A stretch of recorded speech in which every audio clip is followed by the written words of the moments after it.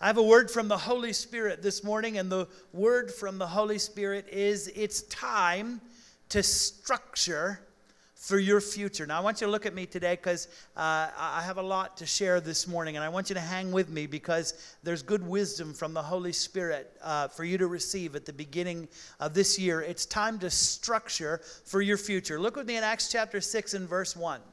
Now in those days, when the number of disciples was multiplying, there arose a complaint against the Hebrews by the Greek-speaking Jews because their widows were neglected in the daily distribution.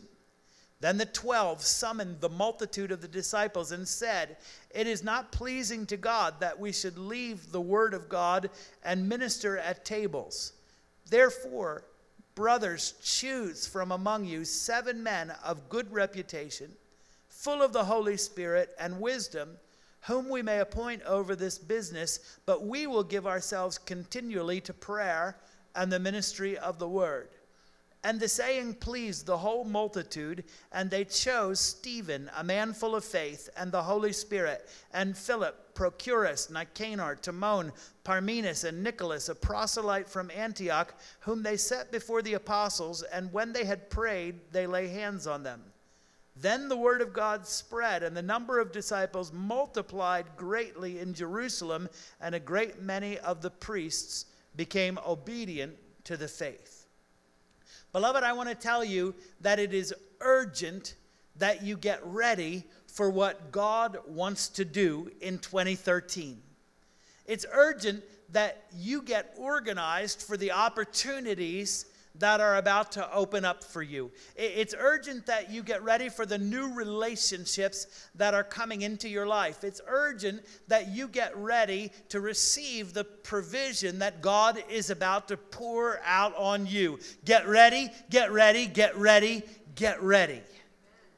When I was praying on New Year's Eve, I kept hearing the Holy Spirit say to me that 2013 is going to be the year that the reward of the Lord is going to be released on those who have been faithful. The Holy Spirit kept reminding me of that verse. Let us not be weary in doing what is right, for in due season we shall reap if we don't give up. Harvest Time, I want to say you've been faithful. You haven't given up. You've taken every opportunity to do good to all men, and especially to those who are of the household of faith. I don't know what 2013 holds for others, but I can tell you what 2013 holds for you. It's your year to receive the reward of the Lord. Jesus said in the natural, it doesn't look like it's harvest time. It doesn't look very promising, but I tell you, look again. It is harvest time. He who thrusts in the sickle will most certainly pull back his hand with reward.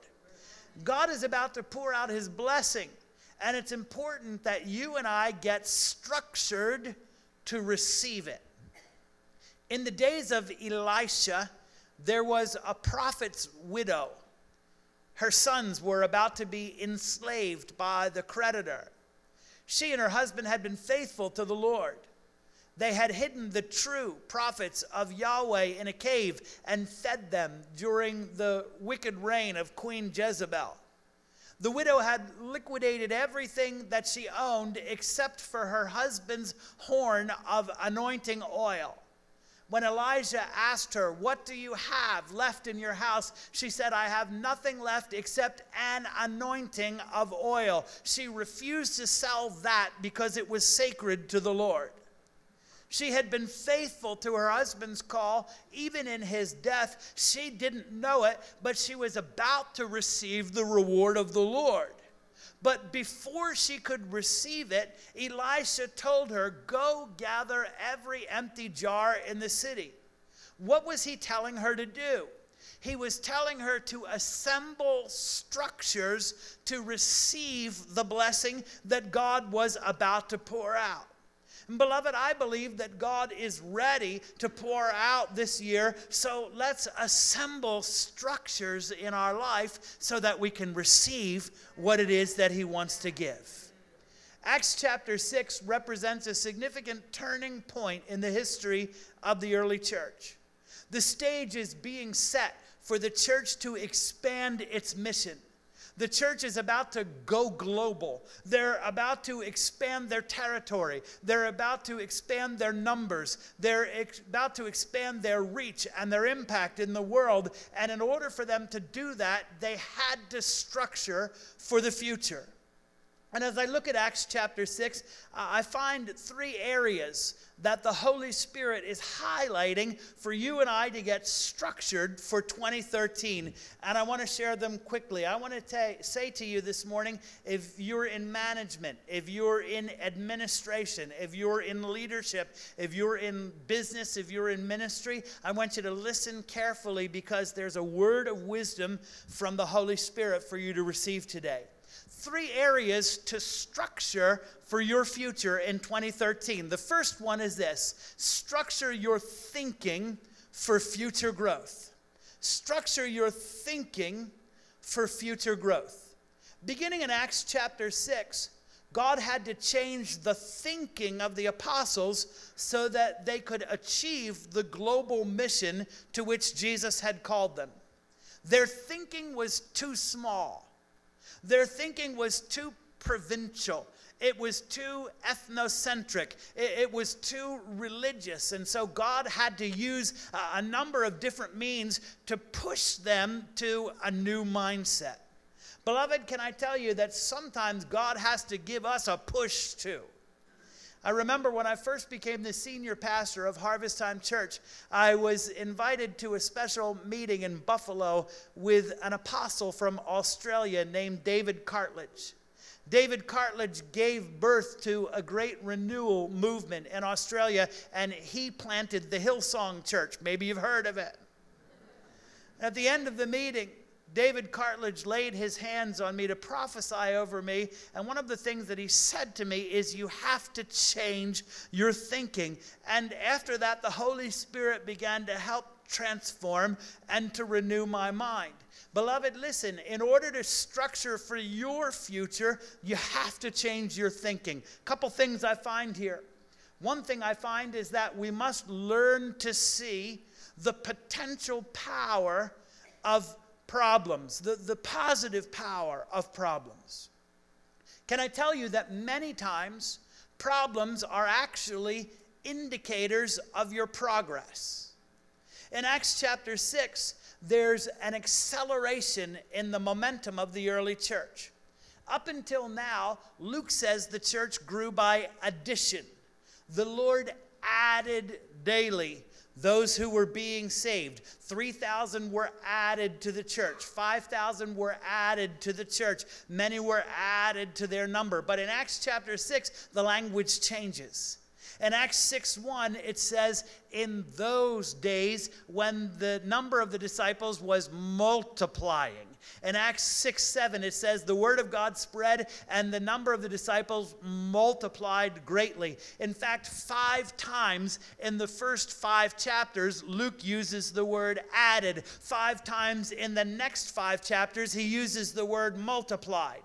A shift of momentum occurred. And because the church was now growing by multiplication, new problems arose. In the days when the number of disciples was multiplying, a dispute arose. The church started as a very small group of Galilean Jews. Then it expanded to the natives of Jerusalem and Judea. Now the church was reaching Greek-speaking Jews who had retired to Jerusalem. It was precisely because they were making progress that they faced new problems. And so it is, as you look at 2013, you're wondering, why is it that I'm facing problems that I've never faced before? Why am I experiencing problems now in areas that were previously problem-free? It's because you're in motion. It's because you're not standing still. You're on a move. There's been a change in your momentum. There's been an acceleration in your effectiveness. You've actually started to achieve some of the goals that you set out to achieve. And progress always means that there are new problems to address. Pastor Nick says it this way: new levels, new devils. Denise and I have been here at Harvest Time for 16 and a half years. This month I'm starting my 15th year as the senior pastor. And thanks be to the Lord, we've made a little progress in that time. When we began, we had under 300 people. We had 2 pastors, we had 2 secretaries, we had 2 services and 2 rusting vans. Now we have over 1,000 people, 11 pastors, 8 services in 2 languages, now 3 languages at 3 locations, a 10-acre campus, a 25,000 square parsonage, 1 rusting van, and an air dome near a pine tree.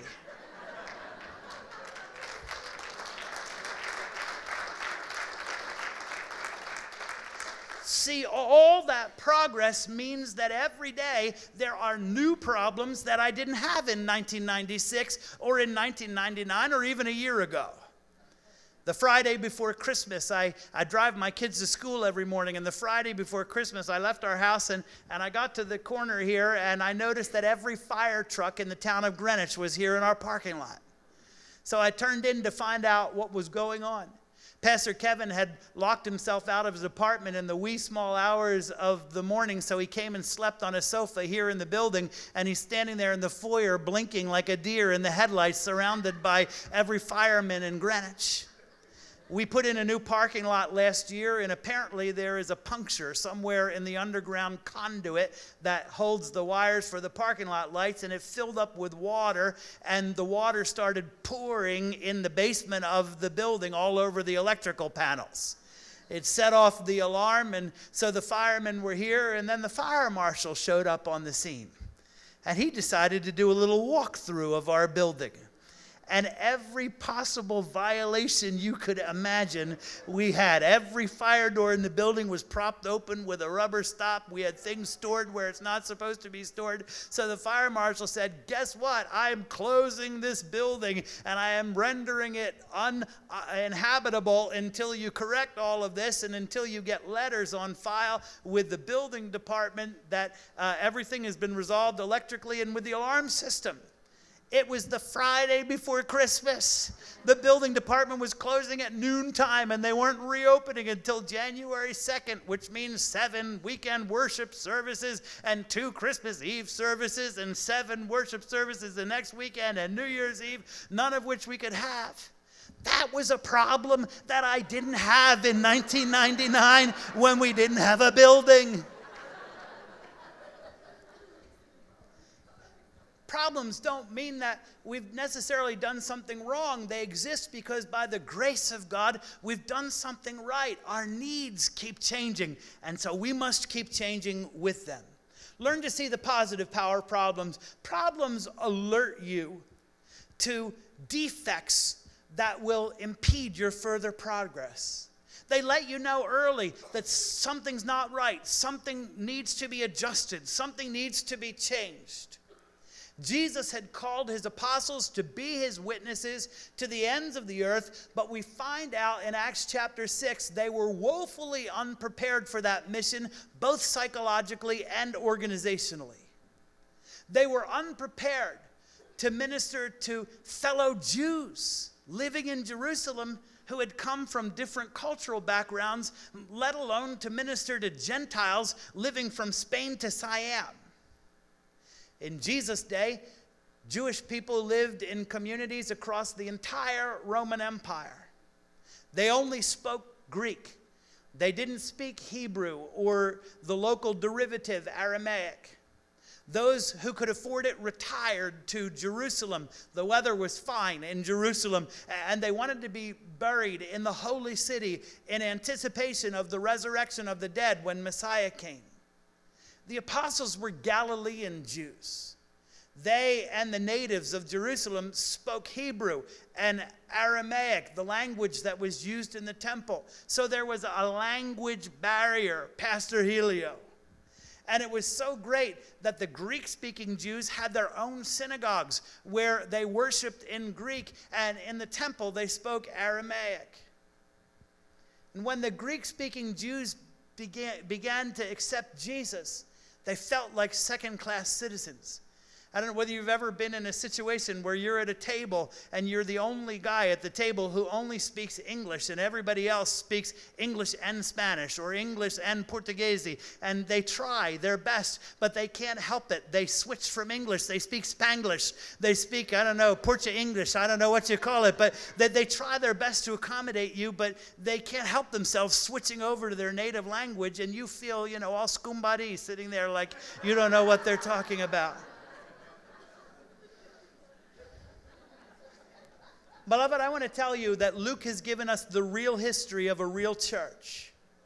We find out that from the very beginning, favoritism and cliques and prejudice and the problems associated with blending people from different backgrounds, the balance of power in the congregation, who decides, what's the decision-making authority and process, the handling of church money, we find out from the very beginning these were issues. The problems alerted the apostles to the fact that changes had to be made in order for the church to go on and fulfill Jesus' call. And problems serve the same functions in our lives. They signal to us it's time for a change. They alert us to the fact that there are shortfallings in our thinking and in the systems and structures of our lives that will hinder our further progress if we don't do something about them. Learn to see the positive power of problems. Problems push you to make necessary changes. Beloved, don't ignore problems. By the time a problem has boiled over, it has probably been simmering for a very long time. Don't ignore it. It won't go away on its own. Don't belittle your problems. Don't become defensive. Don't try to assign blame. The apostles didn't answer offense with self-defense. They took responsibility, they looked forward, and they found a solution. Don't suppress your problems, address them. Problems are only positive if they push you to take positive action. So as we stand on the threshold of this new year, I have a question from the Holy Spirit. What is God trying to communicate to you through the problems you're facing? What are they trying to tell you? Do they indicate that you've made some progress? Do they alert you to some deficiencies that need to be addressed so that you can make more progress? Does God want to push you into making necessary changes because of the problems that you're facing? Structure your thinking. Another thing I want to say before I move on is this. Realize that constant change is necessary in your life in order to maintain consistency. Now, everybody look at me. I want you to grab this. You're fasting, so I know your brain power is, your grasp. Listen. Get this, because this is good preaching right here. Constant change is necessary in life for you to maintain consistency. Luke shows us the journey of a church that was constantly evolving. They were constantly reorienting. They were constantly reorganizing. They were constantly revising and restructuring, and so must we. Sometimes when a church moves from addition to multiplication, people become uncomfortable. They say, it just doesn't feel the same anymore. The reason it doesn't feel the same anymore is not because things have changed, but because things haven't changed. The leaders haven't restructured. They haven't taken steps to make sure that the quality of ministry is consistent to larger numbers of people. So just like in Acts 6, somebody gets overlooked. Multiplication of people means that the church has to reorganize to keep its core values viable. It's not the restructuring that changes the product. It's the lack of restructuring that changes the product. Are you with me? Good, because there's a valuable principle for life. I'm talking about church growth, but you can apply it anywhere in your life. Look at me. Throughout life, you must make constant changes in order to maintain consistency. To put it another way, whatever it took to get you here will not be enough to keep you here, and it certainly will not be enough to take you up from here. Maybe it'll help if I illustrate it this way. My twins turned 11 yesterday. They were born on January 5th, 11 years ago, several weeks premature. And from the very beginning, one of the goals that we had was to feed them optimal nutrition for health and for growth. At the beginning, that meant feeding them prescription formula because they were preemies that cost $250 a month. And then as they started to grow, we began to make changes to their diet. Those of you that have been through it, you know how great it is when you start slipping a little cereal into their formula with the last bottle of nights so that they get something in their stomachs and actually sleep for maybe a 5 or 6 hour block, and you can get some rest. Thank you, Jesus. And then we began to introduce solid foods to them. And then we took them to the pediatrician for their 1-year checkup. And I had my hand on the door handle to leave. And the pediatrician said, oh, by the way, you can take them off the prescription formula and you can switch them to regular milk. I started speaking in tongues. I got a $250 a month raise right there. But all along the way, we've had to make constant changes to what we feed them in order to maintain consistent progress towards the goal of feeding them optimal nutrition. Do you follow me? And it's true for you too.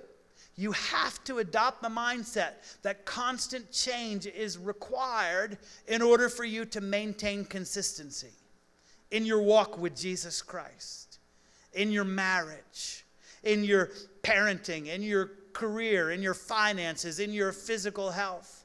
To keep your goals, you will have to constantly change it up. You have to constantly evaluate and innovate and recreate. And if you're experiencing diminishing returns in your life right now, if you're disappointed with your results at the moment, if you're dissatisfied with your relationships, it's probably not because you've changed, but because you haven't changed. It's time to structure your thinking for future growth. 3 ways to structure for the future in 2013. Number 2, structure your resources for long-term stability. Structure your resources for long-term stability. I should have said long-term sustainability. We commonly associate this passage with the selection of the first deacons. Actually, that's not at all the case. Nowhere in these verses are these 7 men called deacons. Only the related word diakonos for ministry or service appears here. 7 Greek-speaking men were chosen, and they were installed by the apostles as pastors to the Greek-speaking congregation. Much the way that Pastor Melanie pastors our Spanish-speaking congregation, and now Pastor Helio and Pastor Rafael pastor our Portuguese-speaking fellowship. But by restructuring, I find 7 precious resources that the apostles preserved. They preserved momentum. They preserved the unity of the body. They preserved the bond of peace. They preserved their ministry reputations. But let me talk to you very quickly about 1 or 2 of them. First of all, by restructuring the leadership of the church, the apostles conserved their precious resource of time. The new leadership structure helped them to manage their time better. It prioritized their time. They said, we can't do this and that. So we're going to do this, and we're going to delegate that. Beloved, more than ever, the challenge of modern life is that we're constantly being pulled to do both this and that. There are a million things vying for your time, and most of them are worthy, but you can't do it all.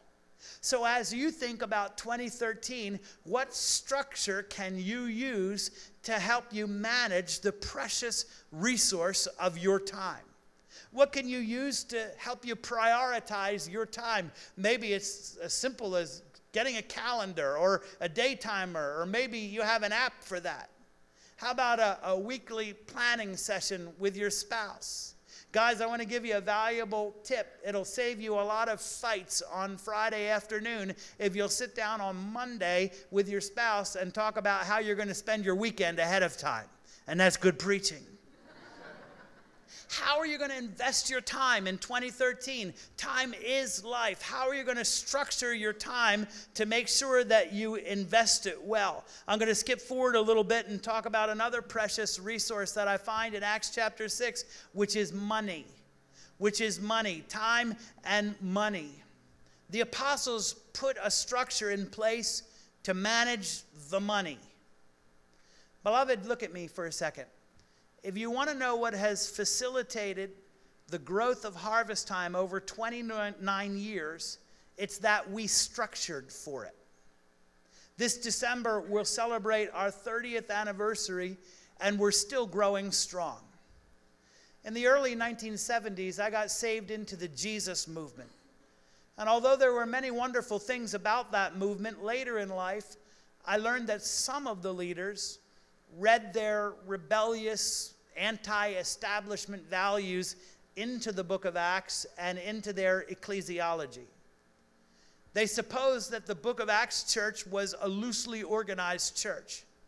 They supposed that it was some kind of informal collection of house meetings, some kind of ongoing Holy Ghost love-in. Listen, if that's your preference, you can go for it. I have kumbaya'd with better men of the Spirit than you. But whatever you start, it will not endure long term without a Holy Spirit approved structure. The early church, listen to me, the early church was well organized. It was structured and orderly, and it was constantly evolving. An organization is never needed more than when money is involved. Even a home church, even a home fellowship church, once it starts collecting money, must put a structure in place for handling it, or it won't be long at all before the fights break out. Beloved, I honestly believe that the reason that more believers don't receive as much financial blessing from the Lord as He wants to send is because they have no structure in place to handle the money if it came. Listen, the oil did not start flowing in the widow's house until she had the structures assembled to receive it. And as soon as the structures could contain no more, the oil stopped flowing. And it's the same with us too. How many of you have asked God at the beginning of the year, God, would you give me more financial provision in 2013 than you gave me in 2012? Come on, am I the only man in the room that prayed that? That's a good prayer right there. Lord, would you bless me with more than you blessed me last year? Listen, if you've prayed that prayer, then get structured, get yourself structured to receive it.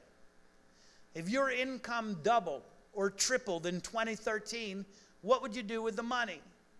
If you got a big bonus, if you got a big commission, if you received an inheritance, if you won the Powerball, what values and priorities would guide you in the handling of the wealth? You know, everybody has a dream about winning Powerball and building phase 2. But the truth is, if you won't let go of the $5 that's in your pocket today, you probably wouldn't give the $5 million tomorrow either. James said, you ask and you don't receive because you don't have any other plan but to consume it. What would happen if you put together a structure in 2013 that would enable God to bless you with significantly more finances than He did in 2012?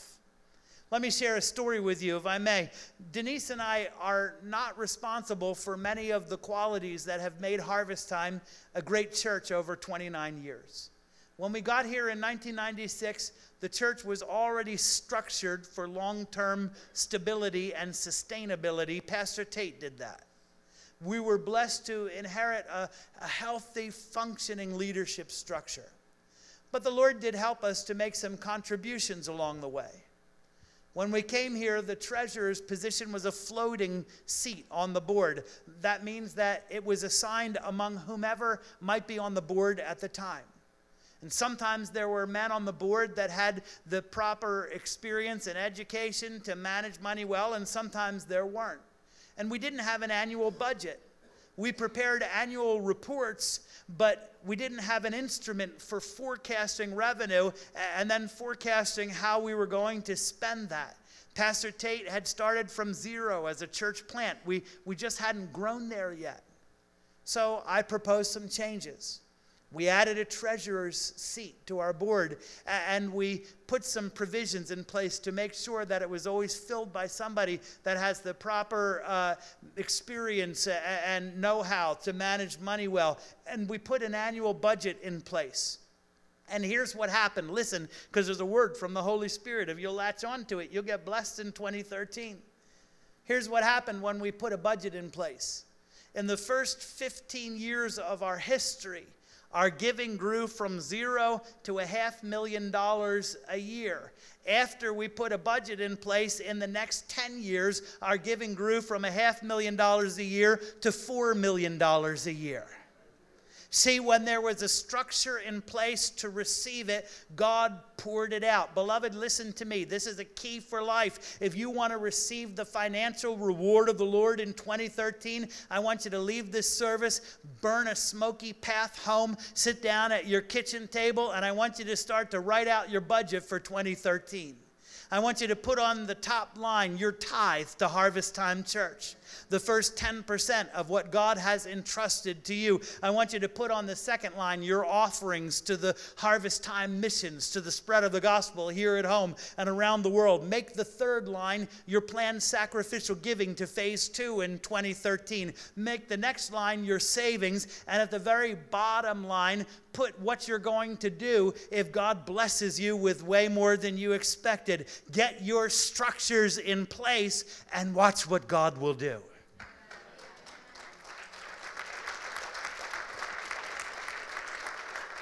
Three areas to structure for 2013. Structure your thinking for future growth. Structure your resources for long-term sustainability. And finally this, structure your relationships for maximum impact. Structure your relationship for maximum impact. Guys, look at me. Next to your relationship with God, nothing is more important than your relationships in life. In fact, it's impossible to talk about your relationship with God without talking about how it affects your relationship with others. And your relationship with others directly affects your relationship with God. If you're out of alignment in your relationship with others, the Bible says you're out of alignment in your relationship with God. The quality, listen to me, the quality of your life is largely determined by the quality of your relationships. The direction of your life is determined by the quality of the people that you relate to. I want to give you 3 qualities to look for very quickly in the people that you're going to partner with in 2013. 3 qualities to look for in the people that you're going to partner with. The apostle said, choose 7 men. Beloved, listen to me. Be choosy about the people that you partner with in life. How many of you remember choosy moms choose Jif? All right, I want you to be a choosy mom. I want you to be a choosy dad. I want you to be choosy. Be choosy about whom you date. If you're not married, look at me. Be very choosy about whom you date. If our friend Pastor Jan Nell was here, he'd say, don't muck around. Don't waste your time dating people that you'd never consider marrying. Don't date for fun. Trust me, when the breakup comes, it won't be fun. Be choosy about whom you date. Whom you date, you marry. Be choosy about whom you marry. Be choosy about whom you embrace as lifelong friends. Be choosy about whom you do business with. Short-term gains, listen to me, are not worth the long-term headaches and heartaches. Actually, that word choose is of great interest to me. It's the same word that Jethro used in Exodus 18 when he advised Moses to choose leaders. Choose leaders from among the people. In Hebrew, it's the word to see like a seer. to see like a prophet, to see with Holy Spirit insight, see from among the people, leaders. Beloved, as you look at people and consider them for lifelong friendships and partnerships and ministry fellowships, see with the insight of the Holy Spirit. Don't look on the outside as man does, but weigh the character, weigh the speech that belies the contents of the heart. So quickly, let me give you 3 things to look for when choosing your relationships. Number 1, partner with people who are committed to His call. Partner with people who are committed to His call to be witnesses. In the old King James Bible, Acts 6 says, choose from among you men of good reputation. Actually, what it literally says is choose men who are known to be good witnesses. As in, you shall receive power from the Holy Ghost, and you shall be my witnesses. The quality to look for goes far beyond someone who is respectable. The quality to look for is someone who is committed to the call of Jesus. Someone whose identity in life is rooted first in knowing Jesus, and whose first mission in life is to make Him famous. Beloved, when I'm looking for people to partner with, I'm looking for people who believe like me that the business of the kingdom of God is the most important business in the entire world. I want to tell you, our cause is the greatest cause that ever was. The work that we do right here is more important than the work they do on Wall Street. It's more important than the work that they do in Washington, D.C. It's more important than the work that they do in Hollywood, and a whole lot more productive and fruitful. It's the work of the eternal salvation of the souls of men and women. And when I'm looking for people to partner with, I'm looking for people who believe that. Be choosy. Second thing to look for, partner with people of the Spirit. Choose 7 men known to be good witnesses and full of the Holy Spirit. And then it goes to highlight 2 manifestations of the Spirit. Choose men, what it literally says, what it literally reads is, choose men full of the wisdom that comes from the Holy Spirit and full of the faith that comes from the Holy Spirit. Beloved, I want to tell you, there is a wisdom that comes down from above that surpasses the carnal, sensual, devilish wisdom of this world. It's the wisdom that rested on Joseph in Egypt. It's the wisdom that rested on Daniel in Babylon. It's the wisdom that rested on Mordecai and on Esther. It rested on David in Saul's court. It rested on Solomon, his son, and it's recorded in the book of Proverbs. The Holy Spirit is able to give you supernatural insight. Listen to me. The Bible says that God has given us everything we need for life and godliness. So the wisdom that the Holy Spirit is able to give you is not just for your spiritual life, your walk with Christ, or even just for your managing your family. He's able to give you supernatural insight for business. Word of wisdom. Word of knowledge, discerning of spirits, revelation that follows tongues, dreams, visions, prophetic words. Ye shall hear a voice behind you saying, this is the way, walk ye in it. Choose to partner with people who move in those gifts, and choose to partner with people who have the gift of faith. Nothing drives me crazier than when I sit with a group of people and we talk about a proposal and they tell me all the reasons why it can't be done. Makes me nuts. I like to hang around people who believe that we have a great big God who still does great big miracles on the earth. Choose people who believe God's promises over the world's prognostications. Be choosy about your relations. Choosy moms, choose Jif. Be choosy. Finally this, partner with people. Melissa, you better help me. We're in trouble. Partner with people who have a vision for the future. Partner with people who have a vision for the future. Everybody look at me. The Greek-speaking segment of the congregation was hurt. They felt like they were being treated like second-class citizens. So the apostles chose 7 Greek-speaking men to pastor them. It was a bold move. It was a forward-looking move. Jesus had called them to be his witnesses to the ends of the earth, and the apostles realized that that meant leaving the Hebrew, Aramaic-speaking world and going out into the Greek-speaking world. It was a forward-looking move on their part. And if you read on in the book of Acts, you'll discover that Stephen had his finger on the pulse of where things were headed, of where things were going. Stephen was the first person in the book of Acts to suggest, consistent with the prophecies of Jesus, that the whole Jewish hierarchy and the whole temple worship system was no longer relevant to God's work on earth. And when Stephen suggested that, it got him killed. Stephen knew where it was all going, perhaps even better than the apostles themselves at that moment. Beloved, find people with a vision for the future and make them your partners. And for heaven's sake, look at me, for heaven's sake, in 2013, look forward. As 2013, listen to this word. As 2013 begins, let's not spend any more time lamenting what is gone.